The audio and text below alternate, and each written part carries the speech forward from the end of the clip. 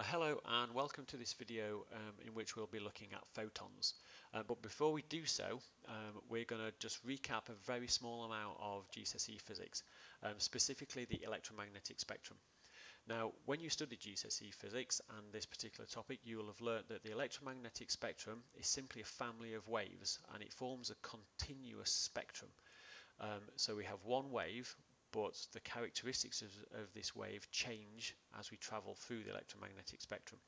At one end of the electromagnetic spectrum we've got radio waves, moving all the way through to the other end of the electromagnetic spectrum where we've got gamma rays.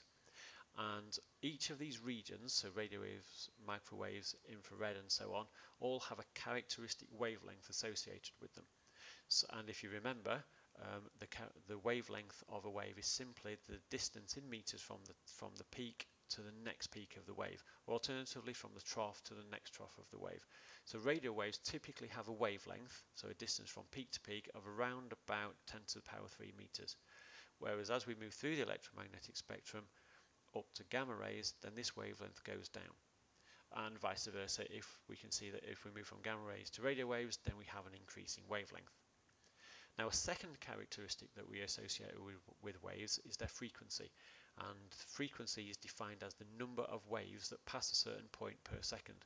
And you can imagine that for radio waves, because there aren't many peaks in this part, because they're spread out, the number of peaks and the number of waves that go past you in a second will be much smaller than that for gamma rays. So we say as we move from radio waves up to gamma rays, then the frequency increases. The final thing you'll have learned at GCSE is that all waves carry energy, and electromagnetic waves are no different. And you'll have learnt that radio waves are not dangerous, whereas gamma rays are. The reason for this is because radio waves have a very low energy, whereas gamma rays have a very high energy.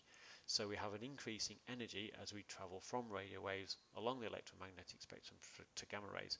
So really we can link the frequency and the energy together. So if we have a high frequency of electromagnetic wave, then we also have a high energy. Now this is what was known for quite a long time, and for quite a number of years. And then around about the turn of the 20th century, a scientist called Max Planck was investigating something called black body radiation. And beforehand it was thought that, for example, a light bulb such as this one, when it gave out light, would have given out a continuous stream of light in the form of a wave. So we would imagine that, for example, this light bulb gives out yellow light and it would just be one wave. So you just get one wave traveling from here and it would just travel away from your light like that. However, when he studied this black body radiation, he actually came up with the idea that that's not true. He came up with the idea that this radiation is released in little packets. So you would get a little wave given off, and then there would be a gap, and then another little one, and another little one. So rather than it being a continuous stream like this, it's little tiny parts of a wave, if you like. Einstein then, a little bit later on, came up with the idea of the fact that these things are basically packets of energy. So that you've got a packet of energy there, a packet of energy there, and a packet of energy there. So the energy of the wave is carried in these small packets, and these are the things that are called photons. Now Einstein went further than that because he actually linked the idea of the energy of these photons with the frequency of the wave. So he said that the energy of one particular photon is proportional to the frequency of light, and the constant of proportionality he called Planck's constant. So in this particular case, we have the energy, which is the energy of one photon, which is measured in joules. So the energy is measured in joules. We've got the frequency of light, and frequency, as we know, is measured in hertz. And then we've got this Planck's constant. Now Planck's constant is just a number, but it's a very small number. Planck's constant is actually 6.63 times 10 to the power of minus 34, and the unit of Planck's constant is joule seconds. So really, if we know the frequency of the light, we know Planck's constant because it's just this number, we can work out the energy of one photon, of the smallest particle of light for that particular frequency. So let's do a little example. We want to know what the energy of one photon of yellow light is, and yellow light's got a frequency of approximately this. So what we do is we set it out in exactly the same way that you always set out a calculation. The very first thing we do is we write down the equation we're going to use, and then we simply put the numbers in. So E is the thing we're trying to find, H is Planck's constant, which we wrote down before, so 6.63 times 10 to the minus 34 joule seconds, and then we times it by the frequency.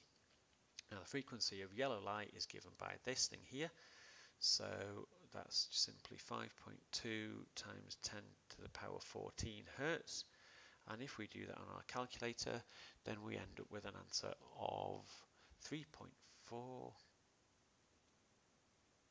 times 10 to the power 19 joules.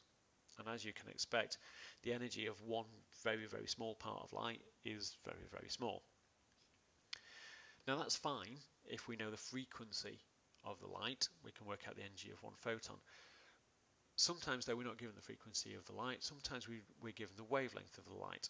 Now, so what we could do is we could use this equation here that again we met at GCSE.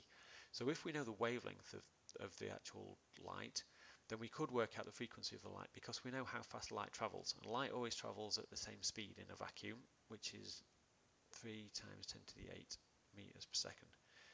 So if we're given a question where we're given the wavelength of light, what we could do is we could calculate the frequency because we know the speed of light and the wavelength, and then we could take the frequency and we could plug it into this equation here and work out the energy. Now that's two steps, and often we don't like doing two steps. We'd prefer just to do one. So what we can do is we can put these two equations together to derive a second equation.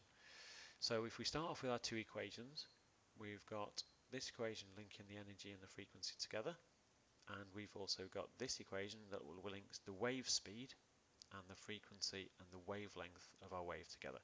Now we can take this and we can rearrange it. So we can rearrange this so that the frequency is equal to the speed of light divided by the wavelength. So I know what the frequency is in terms of the speed of light and the wavelength. So I could take this and I could substitute this into this equation, and that'll give me an equation that links the energy and the wavelength. And the way I do it is this. So I start off with my first equation, E equals H times the frequency, but the frequency is equal to this.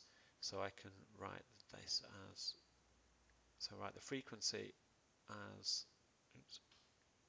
lambda, like that. So E equals H times C over lambda, and if we tidy this up a little bit, we get this equation equals C H C over lambda, like that. So let's write it out in full. So the energy of one particular photon is equal to Planck's constant times the speed of light divided by the wavelength. So now we've got one equation that links the energy of one photon with the wavelength of the actual wave itself. So let's do one more example. Here's the equation that we've just derived. I want to calculate the energy of a photon of light when it's got a wavelength of this. Okay, so this is the final thing we need to do. So we, again, as always, write down the equation that we're going to use, Hc over lambda. Okay, and now we put our numbers in. The energy equals H. Now Planck's constant is 6.63 times 10 to the power of minus 34 times by C. C is the speed of light, which is 3 times 10 to the power 8. And then we divide it by the wavelength, and the wavelength is this number here. So the wavelength is 3.9 times 10 to the power of 9. And again, we need to get our calculator out, but when we do, then we end up with an answer of 5.1. So 5.1 times 10 to the power of minus 17 joules, like that. So, in this video, we've recapped the electromagnetic spectrum.